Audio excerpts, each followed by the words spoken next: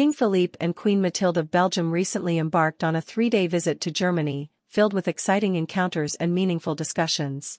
The visit, marking the first state visit from Belgium to Germany since King Philippe's ascension to the throne, highlighted the close friendship and strategic partnership between these founding members of the European Union.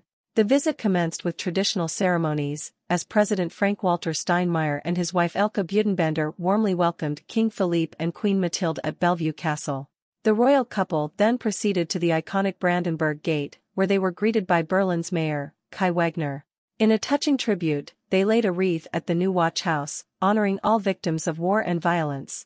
Throughout their visit, delegates from the Belgian business and academic communities engaged in fruitful discussions with their German counterparts. Economic cooperation, space travel, and the green energy transition were among the key topics explored, reflecting the shared interests and goals of both nations. The first day concluded with a splendid state dinner hosted by President Steinmeier at Bellevue Presidential Palace, celebrating the enduring bond between Belgium and Germany. Day 2 focused on enhancing economic and academic collaboration. King Philippe and Queen Mathilde attended a forum on sustainable energy and decarbonization, followed by a meeting at the German Aerospace Center, where they shared insights on environmental protection and space exploration with students, academics, and economic actors. The royal couple also made visits to various energy companies, further reinforcing the importance of green energy initiatives.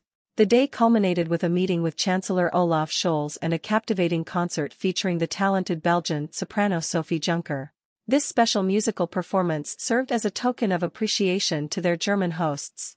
On their final day in Germany, King Philippe and Queen Mathilde traveled to Dresden, where Queen Mathilde, an avid art enthusiast, had the opportunity to explore the renowned Old Masters Picture Gallery. Collaborating with the Belgian Museum KMSKA, she delved into the works of the celebrated Belgian painter Peter Paul Rubens. The royal couple also experienced the enchanting Christmas atmosphere at the Dresden Christmas market, indulging in a variety of delectable sweets and warm drinks to ward off the chilly temperatures. The visit of King Philippe and Queen Mathilde to Germany not only reinforced the strong ties between the two nations but also highlighted the importance of cultural exchange, economic cooperation, and environmental sustainability. As Belgium prepares to take the presidency of the Council of the European Union, this visit served as a timely reminder of the enduring partnership among European nations.